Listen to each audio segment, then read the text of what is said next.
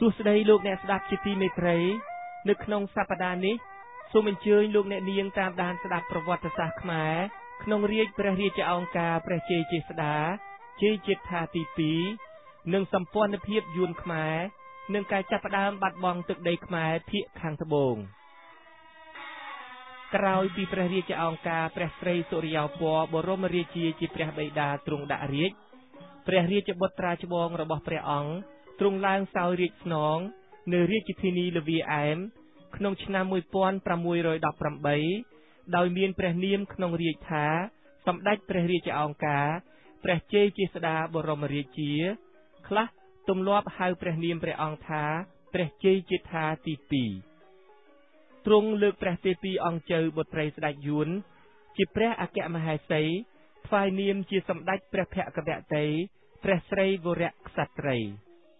ព្រះអង្គទ្រង់គង់នៅរាជធានីលវីអែមនេះបាន2ឆ្នាំដោយទីនេះតូចចង្អៀតផង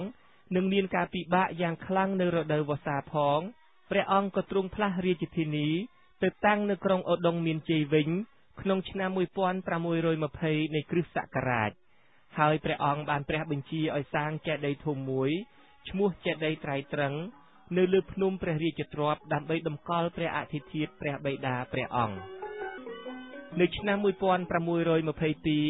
មានការបះបោរផ្ទៃក្នុងមួយដឹកនាំដោយអ្នកសិលម្នាក់ដែលតាំងខ្លួនជាស្ដេចសម្រែព្រះសម្រែរាជាធិរាជតែត្រូវវាយបង្ក្រាបបាននៅក្នុងរាជព្រះអង្គ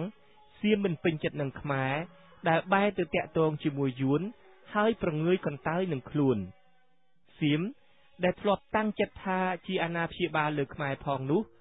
ក្នុងឆ្នាំ1622ព្រះចៅដៃណាស្ដេចសៀមដែលបានឡើងសោយរាជ្យនៅអយុធ្យាដោយបានធ្វើគុតព្រះឯកាទសរថព្រះអនុជព្រះនរានសូរនោះបានលើកទ័ពយ៉ាងធំមានពលរាប់សែននាក់ឲ្យចូលមកវាយលុកប្រទេសកម្ពុជាប៉ុន្តែទ័ពសៀមដ៏ធំមួយដែលលើកមកតាមផ្លូវគោកត្រូវទ័ពខ្មែរដែលដឹកនាំដោយព្រះរាជាជ័យជេស្តា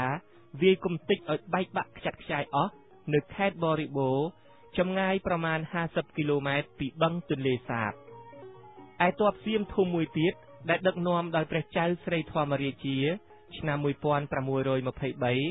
ដែលលើកតាមផ្លូវទឹកមកដល់ខេត្តបន្ទាយមាស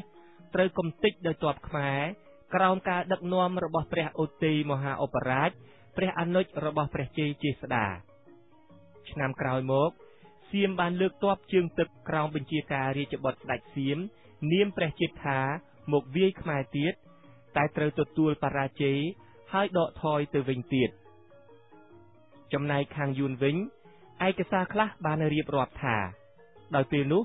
ប្រទេសយួនមានចម្បាំងជាមួយចិននៅគ្រិស្តសករាជ1621គណៈទេសកកម្មទូតរបស់យួនមួយបាននាំសម្បត្តិពីរច្បាប់របស់ព្រះចៅអាណាមមួយច្បាប់មកថ្វាយព្រះជ័យជេស្តាជាកូនប្រសាហើយមួយច្បាប់ទៀតថ្វាយព្រះភក្ត្រវតីអង្គជើឲ្យជួយទូលព្រះស្វាមីសុំខ្ចីដីខេត្តកំពង់ក្របីព្រៃគរព្រៃនគរដើម្បីបង្ហាត់សេនាទាហានយួន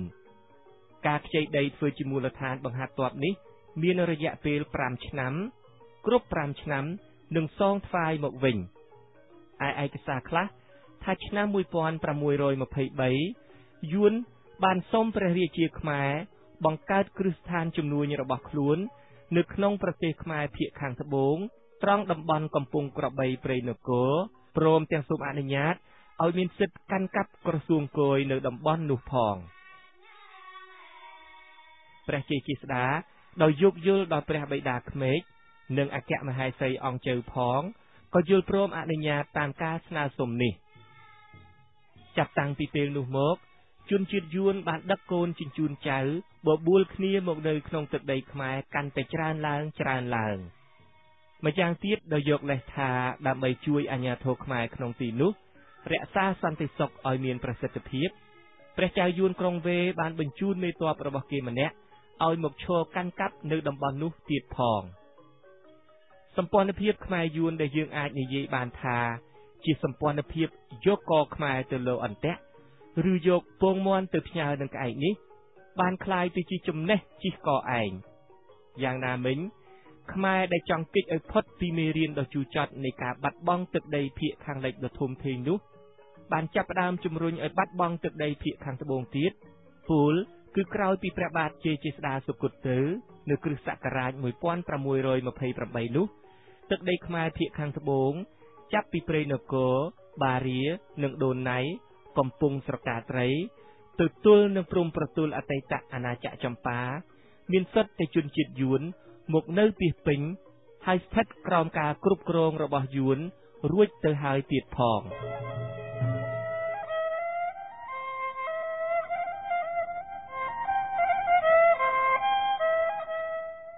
លោកអ្នកនាងទើបតែបានស្ដាប់ការរៀបរាប់ប្រវត្តិសាស្ត្រខ្មែរក្នុងរាជ្យព្រះរាជាអង្គការព្រះជ័យជាស្ដាជ័យជិត្ថាទី